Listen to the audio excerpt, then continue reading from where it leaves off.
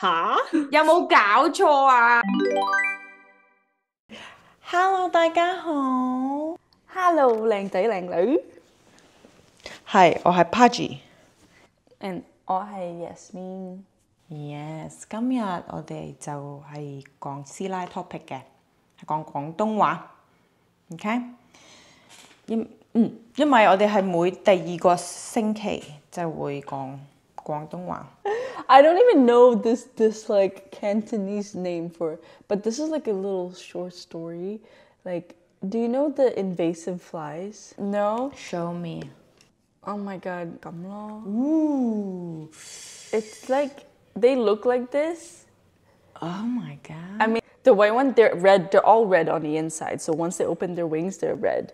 But it's like, it's so invasive. And let me tell you, if you look on TikTok, like in New York City, the tree is full of it. It's full of it. Like actually, like when you swipe it down, all of them just fall. It's disgusting. And they're back. Like I literally saw one in my backyard and I was like, 跟住咧踩佢哋踩唔死，踩得死但係要踩幾次先死咯。踩幾次先死。But anyway，我今次嘅師奶 talk 咧，咁我啱啱就變咗轉咗 ，turned 29，變咗29歲。咧咁，但係咧，我覺得。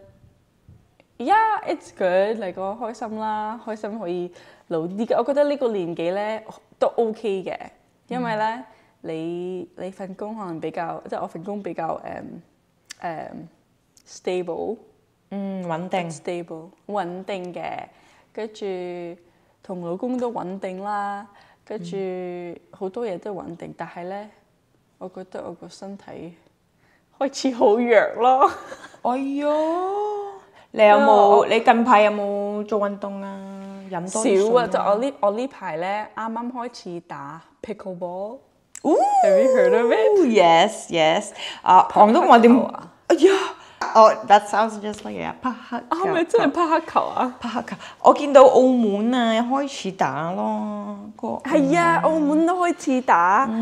跟住應該叫匹克球啊！你 correct us if we're wrong。匹克球。好好玩啦，其實都同網球差唔多，跟住亦 it's like between 網球 and table tennis 乒乓波球，係啊，好玩啦，但係我覺得我自己咧，我好有competitiveness，what is that？你好有爭鬥啊，戰爭挑戰，即係成日都要贏咯。好中意贏，係啦。係啊，成日都要贏，但係咧，我都差唔多30幾歲，我要接受咧自己個身體咧冇咁活躍啊，冇咁靈活啊。跟住我超猛咯！琴日我輸咗俾啲朋友。Oh my god！但我第一次去打匹克球嗰陣咧，係上個星期去打嗰陣咧，我打咗2個鐘，呢個膝頭哥開始痛咯，頂佢個肺。係關節位啊，最弱啊，開始。係啊，我哋細個睇廣告，睇啲廣告喺度話咩啊關節炎啊，有咩痛，而家到我哋痛咯。係啊，真係到我哋痛啊！係啊，所以開始做運動咯。跟住我琴日喺度打匹克球嗰陣咧，喺度諗起我爸爸咯，因為佢成日都會打網球，佢就算50-60歲，佢都會每個星期去打網球，因為我好尊重佢咯。係，我都好中意佢阿爸Iasmin 阿爸係教我哋打網球。係啊，大部分我哋啲小朋友一齊學。而家29歲，我真係要認真開始。記住要做運動，飲多啲水。係啊，要認真啲啊，真係。全部人一齊記住飲多啲水，做多啲運動。拉筋先再做運動 ，OK？ 係啊，我中意做運動咧，我中意玩即係球類嘅運動咯。我唔係好中意去 gym 啊，因為我覺得去 gym 有啲悶。我都覺得啊，係啊。係咯。咁呢個就係我嘅師奶 talk 咯，我覺得真係變師奶啊，開始老啦。係咯，唉，就係咁咯。咁到我嘅師奶 topic 就唔知你哋有冇聽講我係而家搬屋 ，alright，而家開始搬屋，所以咧就特別忙啦呢幾排。已經你住喺嗰度，你住咗好耐啦嘛。係啊，呢度係我第一，即係我屋企即係住喺澳門出嚟第一間屋咯，唔係同家人住，第一次同家人住，係啦。呢2日已經好快就執晒成間屋咯，就嚟係全部啲嘢連嗰個廁所都換埋新啊，因為佢唔想俾嗰個 landlord 告啊，跟住罰你錢啊嘛會。佢話我可以證明你係啊，罰錢嘅會係咧，我就係佛羅里達已經南佛羅里達住咗5年，原本就係去 Tampa， 但係已經換咗個計劃啦。而家就11月至12月我會去亞洲咯，同我老公係啦，呢個就係我嘅計劃。跟住11月之前咧，係啊2個月先，跟住就唔知睇下先咯。但係11月之前就會同我哋 in-laws 一齊住啊，同埋佢阿哥都就嚟結婚啊，10月，所以我哋其實有好多嘢要做。所以就同家人一齊住咯。唉，好搞笑，因為我成日都投訴佛羅里達冇亞洲嘢食，但係我下星期就會住。我揾咗I found the Cantonese name, but it's so I just long. googled it. Bro, it's hilarious. Say it. 南卡 OK 個州咧就係叫南卡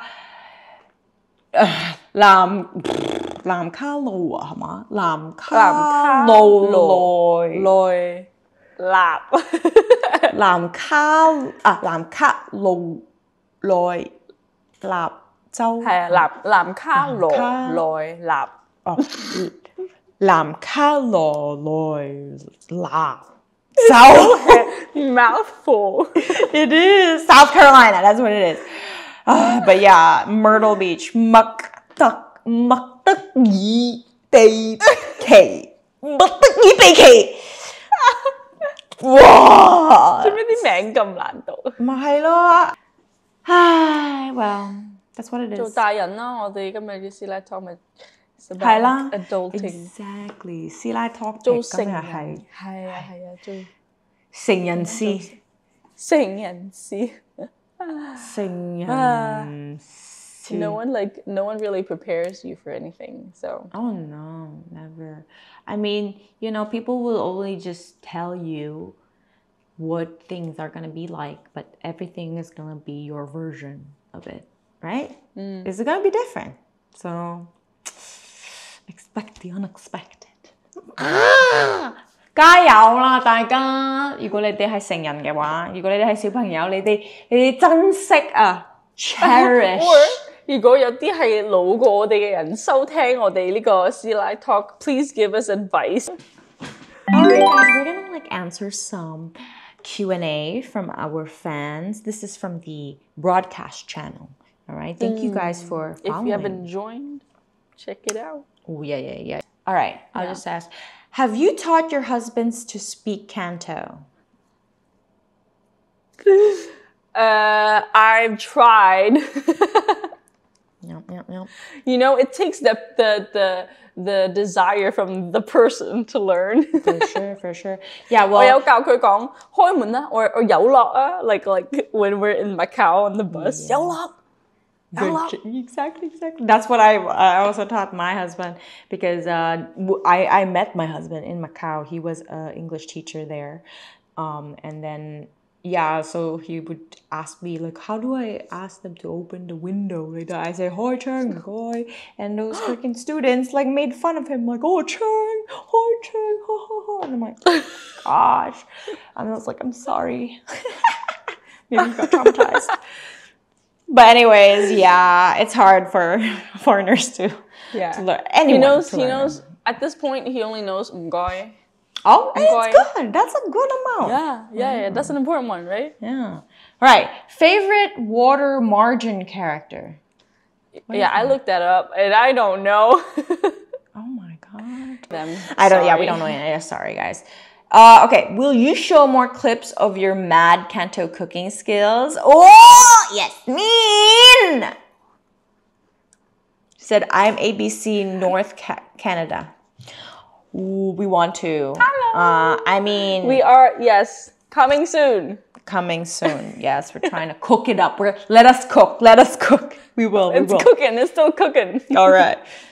Next question. I understand some Mandarin, but I murder it when speaking. Lol. Same.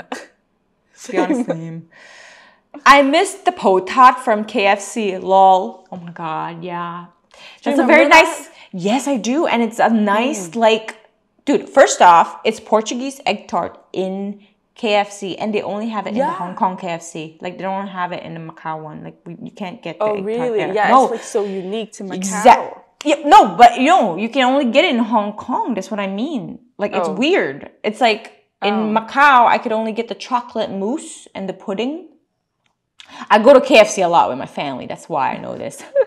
And then, like, when you go to Hong Kong, you know, right before the ferry, you know, there's a KFC. And I always get, like, chicken, and there's always egg tart. And I'm like, it's so weird how there's potat in this KFC, but they don't have potat in Macau. Maybe because there's Lord's toast. I don't know. Yeah, why not tan tat? I don't understand. It's so weird. Who knows? Maybe the boss is Portuguese. So he's like, not potat, not tan tat, potat. Yeah, let's ask if you guys know the KFC owner in Hong Kong, let us know. All right, next question. What is your favorite Hong Kong snack? And can you speak Mandarin? Love you guys. Well, okay. Oh my god. What is your favorite Hong Kong snack? I know, it's so hard. I mean, the first thing that I think of is Mami Mean. Ooh. Like, it used to be my childhood favorite because they're so cheap and it's so flavorful. I bet. I would say for me is the fish sausage winner. You know, the winner. The fish sausage. Yeah, it's called winner. But they also have the garlic flavor one. I love. It's like an orange packaging. Like. Also, check out, like, maybe we can link the episode where we talked about Hong Kong Cantonese snacks or Hong Kong Macau snacks. For sure. Check it out because we went in depth into it. Yes, we really did. It's good job. Good call. Our question was, what is your skincare routine? Well, what is your skincare? I mean, sometimes I feel bad saying this, but I don't really have one, you know? I use mostly coconut oil when there's I mean, I do have, it really depends on the time of the month for me. Like, it depends on the time of the month. If it's that time, then it's like, not clean, but then some parts is clean. But generally, I just use like coconut oil or like the aloe, the Korean aloe gel, which is really, it feels really good. That's good. It makes me feel clean. What about you? So now I'm doing peach and lily. It's the only one that didn't go crazy. And so now I tried. Yeah, I didn't break out. I did try. And like Tahiti, you know, like when I did try like other ones and it just didn't do well, and then I just have to throw it away. You know, like it's such a waste. I know, it's like there's so many products out there, and the other day I was just trying to buy like a desk setup or like tables or whatever. There's so many competitors, and then at the end of the day I'm like thinking, what the hell? All of these do the exact same thing, and they do the same job. Like, the difference is so tiny. It's so hard to choose.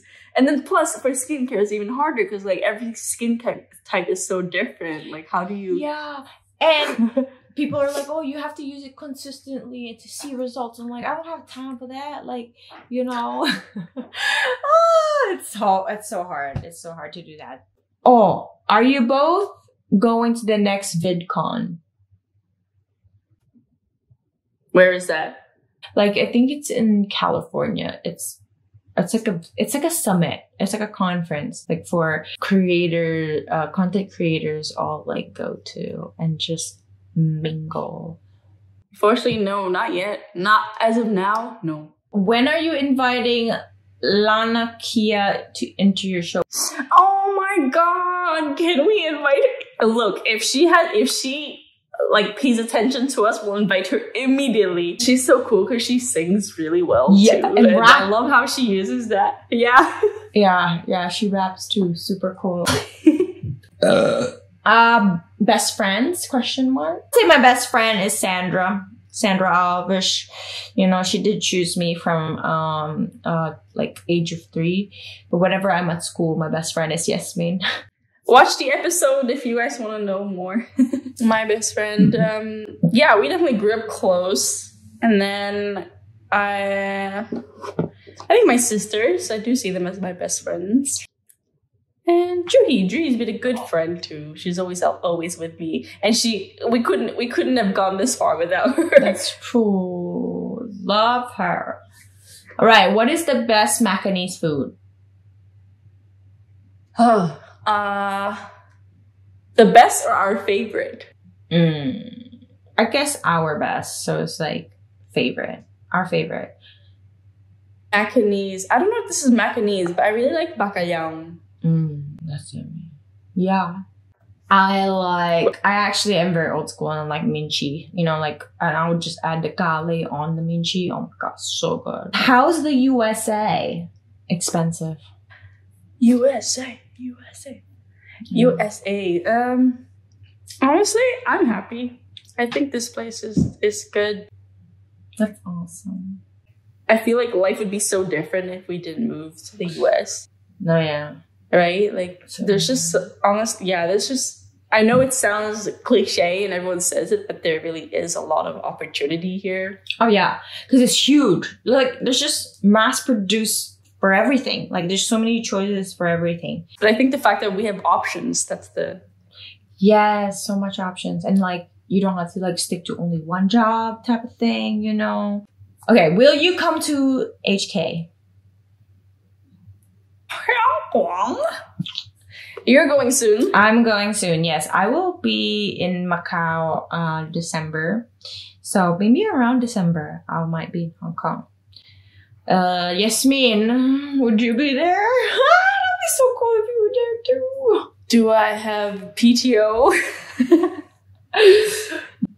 Buy her PTO, guys. All right, someone asked, how do you know Cantonese? So, we grew up in Macau, born and raised in Macau, went to a Cantonese Chinese local school. We learned to write, read, and speak Cantonese growing up. And I feel like we were definitely a lot more fluent in Cantonese when we were growing up. And then English came a little after. Family language, because our families are also immigrants in Macau. So yeah, that's why. Because we were third cultural kids, basically.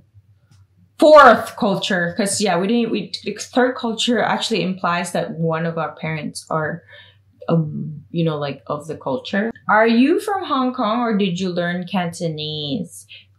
Like our answer earlier.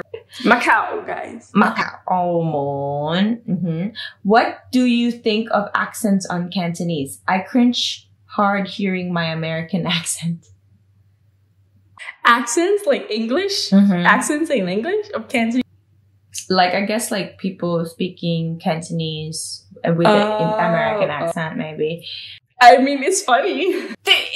It's just, I think, like, because kids in America, they also go through, like, speech therapy to sound right.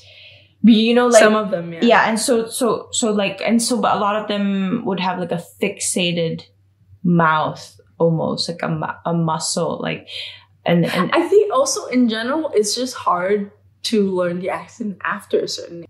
Yeah, I just also feel like some people have more of a mouth move, like a flexible mouth movement than some. And it just takes a while to like get rid of the to grasp what the because different language has different ways of using the mouth muscle. Exactly. What are your favorite canto descriptive phrases like yun dum der, fei tut tut, hot mong mong, hot mong mong?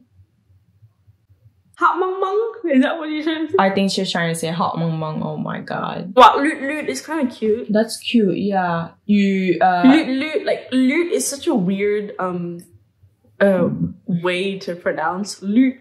The opposite is hai sap sap. Hai sap sap. Hai sap sap. Hai sap sap.